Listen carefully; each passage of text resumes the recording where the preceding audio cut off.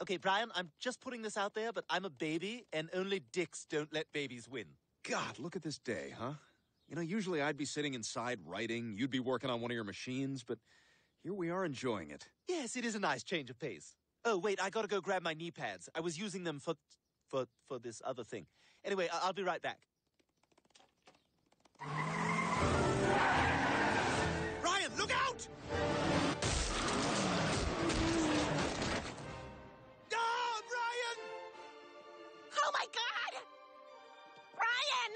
Brian, can you hear me? Holy crap, what the hell happened? That guy sucked.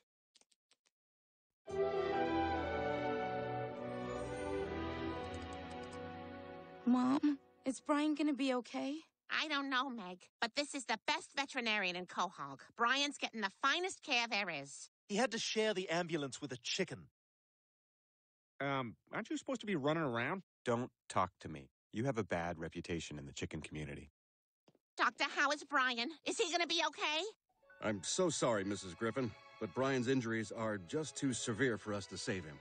I don't know how much longer he has, but I suggest that you all go in and say your goodbyes.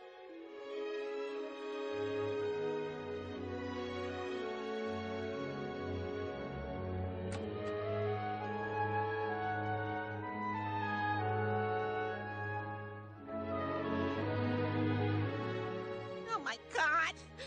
Brian, no! I can't believe it. You really... Damn it, Brian, you can't die. We were gonna do so many things together. We were gonna become windsurfers. I was gonna be a little better than you, but we were both gonna be good.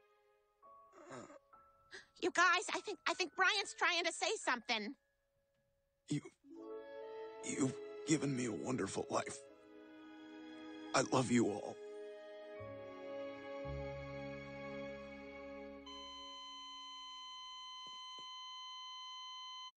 I'm sorry. He's gone. Oh my God. He's... Yes, Chris. I'm afraid that our Brian is dead.